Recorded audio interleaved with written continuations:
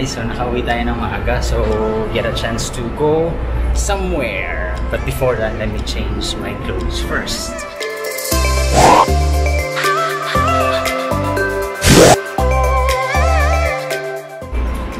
Let's go!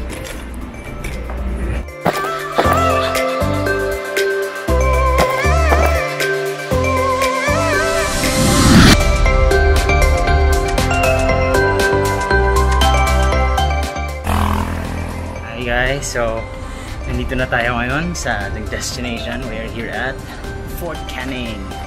So we'll go and roam around and see kung ano nandito.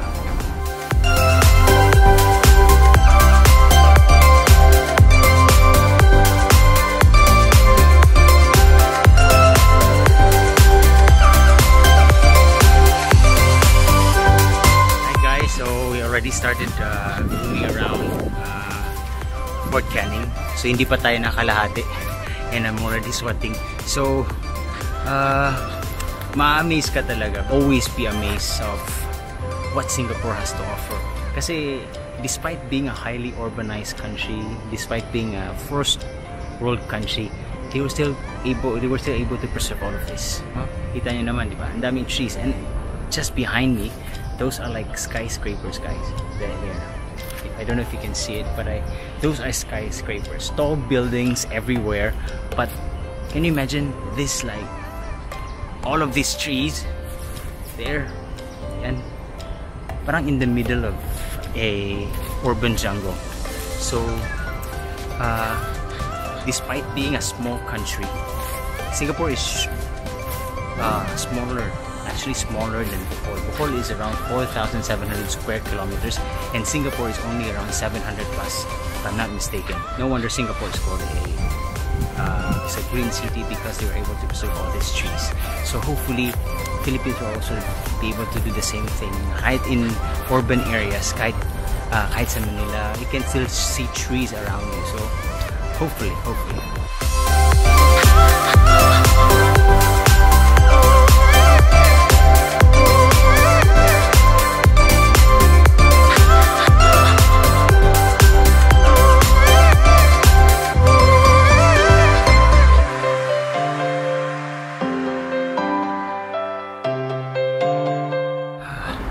So guys, dito pa rin tayo sa Fort Canning. I think nakalahati na tayo.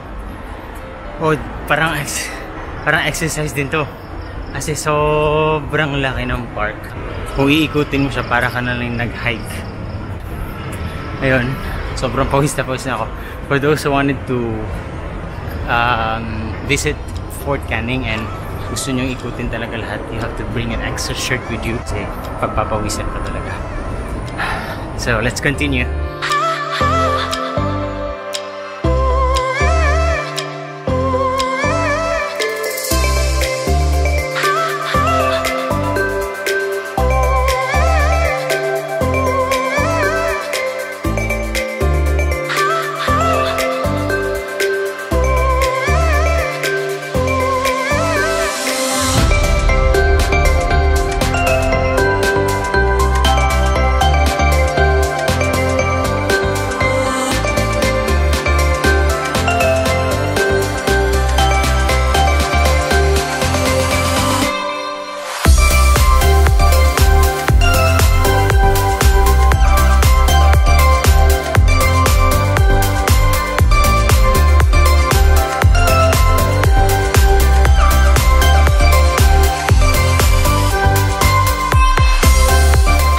We are now at the Raffles Garden. So nandito din yung Fort Canning Lighthouse. So later I'm gonna show you. Actually nasa harap.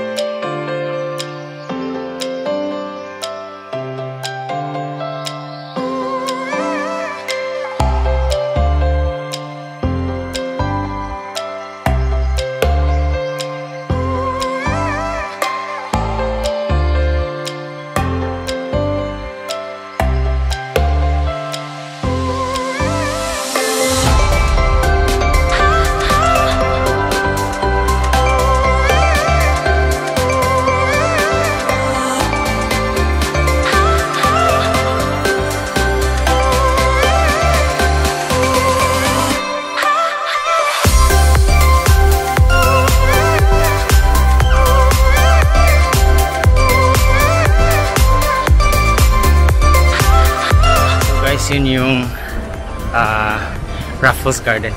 Kung titignan mo, parang nasa Bali ka. Hindi pa ako nakapunta doon, but I've seen pictures of yung very famous or Instagrammable na spot dun sa Bali. And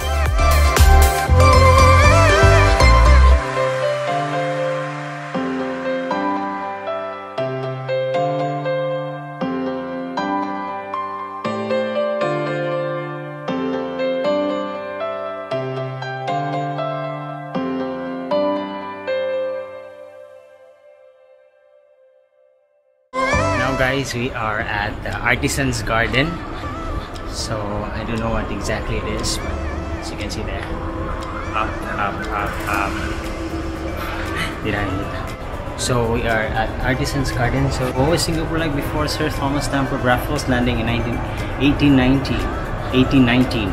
Contrary to the common belief that the island was a fishing village without much history, Singapore was once home to a thriving ancient kingdom. We explore this very different historical narrative today with the aid of archaeology. Other sites have now proven the existence of once flourishing settlement actively involved in regional maritime trade in the 14th century. So it seems like Artisan Garden means like ito yung mga artifacts, I believe, if I'm not mistaken. So as you can see, there are a lot of artifacts there. So ma-amaze ka talaga because there are a lot of things that you can see here in Singapore.